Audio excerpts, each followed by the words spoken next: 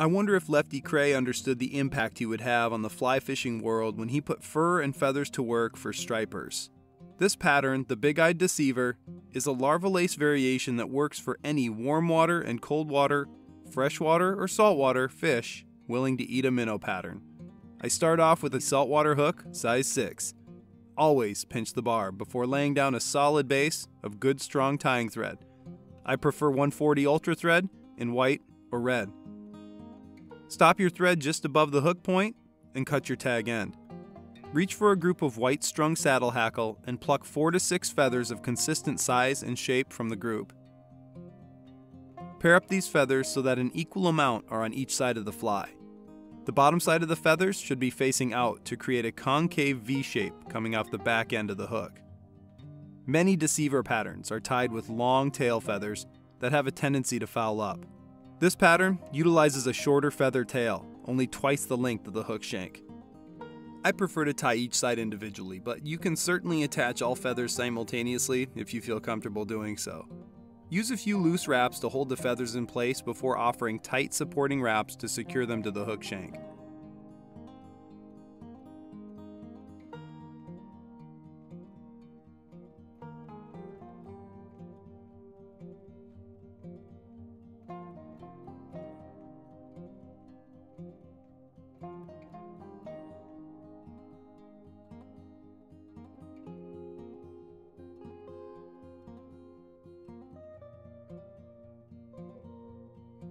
Next, grab a high-quality bucktail and snip a small cluster of fur from the hide. I prefer the kiss method when tying patterns just like this. Keep it simple and sparse. Grasp the tips of the bucktail and weed out any short stray hairs with your other hand. Do the same while grasping the butt ends before bringing it to the hook for measurement.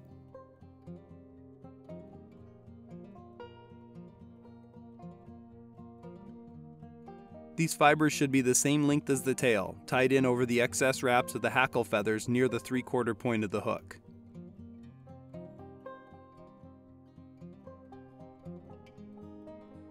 Apply a few securing wraps before using your thumb and pointer finger to press and mold the feathers around the hook shank.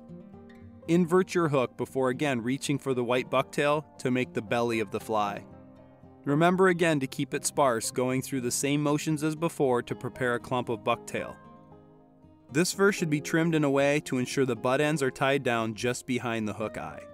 Part the bucktail tips in the center by pulling half toward you before sliding the rest over the hook point. Careful not to stab yourself here. Transfer the hair to your off hand and slide the bucktail back on the hook until the butt ends are just behind the hook eye.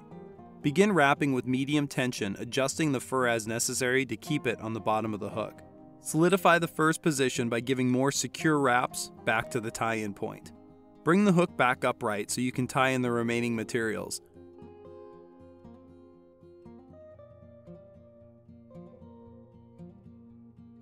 The old joke around central South Dakota is that you can use any color as long as it's Chartreuse. Begin with a few pieces of Chartreuse Angel Holographic Flash. Kiss method requires only 2 to 3 pieces be used. Tie them in right on top. Reach then for your fluorescent Chartreuse bucktail. The Larva Lace bucktail colors are spot on for this fly, not very common with other brands of bucktail. Acquire a bundle similar to the size of the belly materials from before. If you stray from Chartreuse, I'd recommend blue for a great smelt imitation. Remove the strays and measure for length, again trimming to ensure the butt ends just touch the eye of the hook. Going too long with these will make a shabby looking fly, but just remember, there are flies that catch fish and flies that catch anglers. The fish are most likely not going to care about a few loose hairs, especially when they're hunting this thing down. Loosely grab the Chartreuse bucktail and wrap a base down to the hook eye, manipulating the hair to remain on top of the hook before more sternly coming back up to the tie-in point. Whip finish and cut your thread.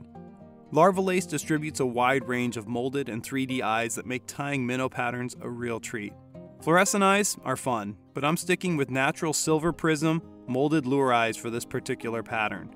Use a piece of scratch paper to hold a small pool of superglue. Take a small dot with your bodkin and place it on one side of the head where the thread meets the bucktail. Rest your 3D eye in its place before giving it a slight reassuring tap. Flip the fly and repeat. paying careful attention to the eyes matching on a vertical and horizontal plane.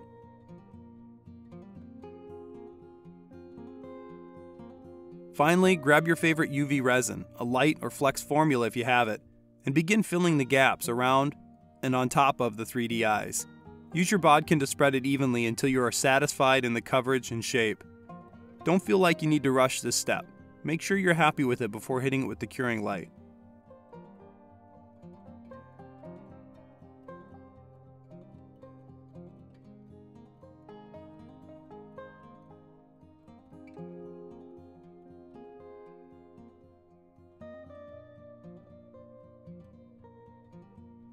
A good dose of UV light and your big-eyed deceiver is ready to catch fish. Thanks to Lefty Kreh for creating one of the best flies to ever grace salt or fresh water.